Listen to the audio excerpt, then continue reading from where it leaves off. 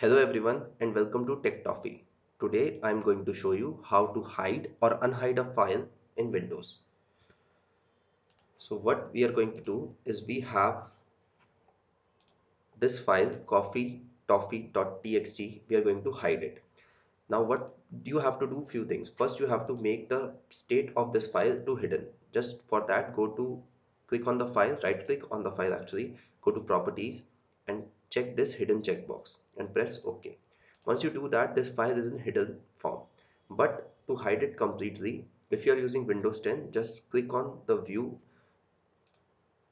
and uncheck this hidden items. So this file got hidden completely. Now if you want to again see that file, again go to view and check this hidden items. Now what if you are not using Windows 10? For older version of Windows, you can go to control panel, click on view by large icons, click on file explorer options, and then you can go to view and click on don't show hidden files. Once you do that, the hidden files are totally hidden.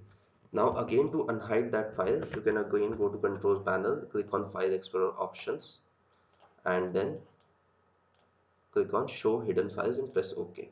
So this hidden file again you can see. Now to unhide the file completely, you have to just right click, go to properties, again check that hidden checkbox. So unchecking that hidden checkbox and press OK. So the file again become unhidden. Thank you everyone.